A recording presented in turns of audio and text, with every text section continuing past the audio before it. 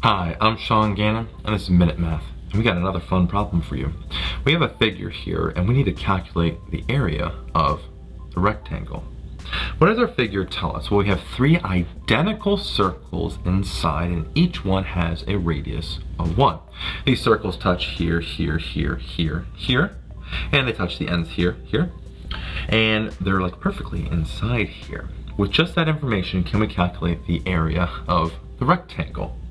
So pause this video, see if you can solve this problem. It only uses some basic geometry here, but as always, we're gonna go dive on in and solve this problem here. So hopefully you learned some steps along the way.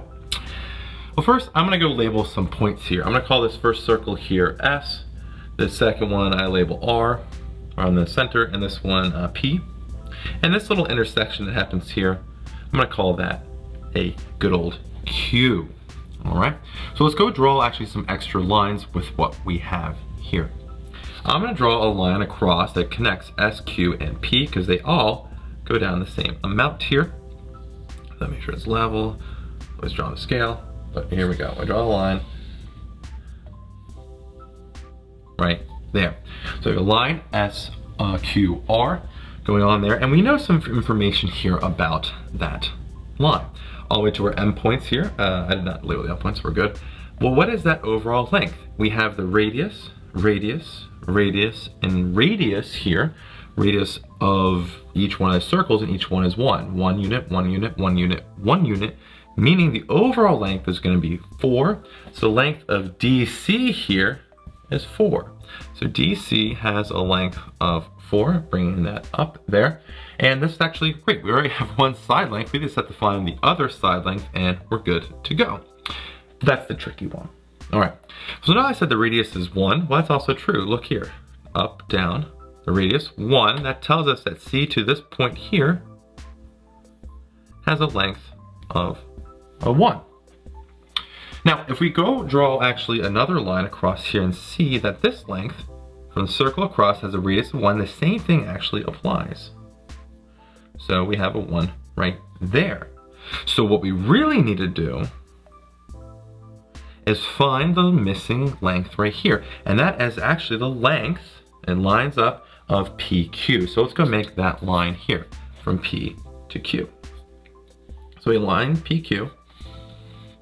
Okay, we have that line PQ. It's going to be perpendicular. We got a little right angle going on here.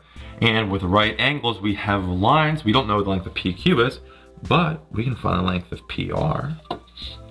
Let's go make another line here. And what do we got? We're getting a nice little triangle if I can make the line. Right there. Got a little triangle here, and this is actually the point of intersection, right? Where the two circles touch. And so we know what this length is. We know what PR is, and that's the length of the radius. There's 2 of them, right? 2 radius going on. So this length is 2. 1 makes it a 2. So PR is a 2 and is also that, well, not radius, the radius of each circle added, okay? And so what we know about, well, a squared plus b squared equals c squared, we can find the length of QP. So QR, oh, we know that one too, right? 1, it's a radius. QR. Just getting extra information here. All right, so 1 squared plus QP squared, which we don't know, QP all squared, is equal to our radius 2 squared. Our radius, hypotenuse, I keep saying radius, hypotenuse, kind of confused here. The hypotenuse. From there, we have QP, that length, squared is equal to 2 squared, which is 4, minus 1 squared is 1. So we have QP squared is equal to 3. We square root both sides here, got that. And QP has a length of square root of 3. So if we have that length, there's the square root of 3 translates over QP to this missing side length that we need here.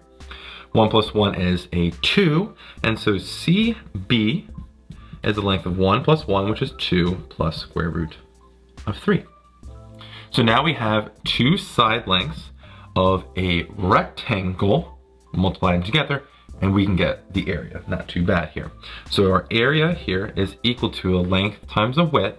All right, length times the width, DC being 4 times the length, I guess here, DC is the width.